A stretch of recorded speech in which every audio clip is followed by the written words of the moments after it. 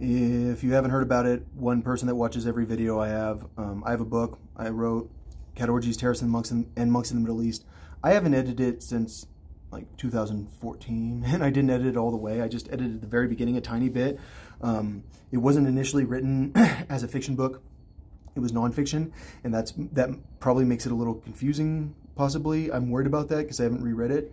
And I definitely had a complaint about too many characters named Muhammad, but that's because everyone in the Middle East is named Muhammad. It's like Jesus's worst nightmare is that there was a religion where everyone's name is Jesus, because Jesus is like, because you name your kid Muhammad to prove to everyone that oh, Muhammad's my favorite, I'm going to name my kid Muhammad. And so everyone's name is Muhammad. One of my Egyptian friends told me, if I ever need someone at a restaurant, I just go, Muhammad, and everyone goes, huh? Like, the whole restaurant turns, and you'll get a waiter. So someone will help you out. Yeah, sorry about if my book's confusing. I know I should edit it. Thing is, I'm making $0, so why would I edit my book if I'm making $0?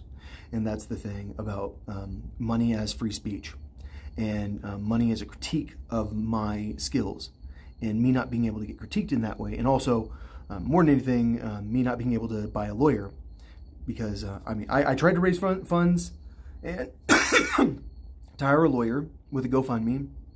I raised $0, and I got stuck with this public defender who, well, I mean, apparently, like, if I actually have the right to raise money, if I have a right to a lawyer, I mean, that's the thing. I must have 1 view per video. It's like crazy, except for unless like it's just 1 view per video, and then like that view is the government, and they all watch it together or something. I don't know. It's weird. It's weird. Because if I had money, then like if people were actually watching my videos, like no one would be okay with me not having a lawyer. Which I do have a lawyer. He's a lawyer that tells me wrong information.